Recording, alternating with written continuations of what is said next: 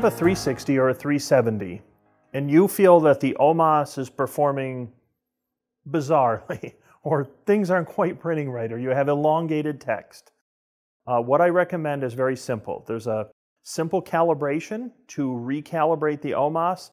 Only once have I had to do it, but I did do it once. And it did the OMAS evaluation again and got it right, and then everything was smooth sailing from there on out. So let me show you how that workflow goes so you at least know where it is.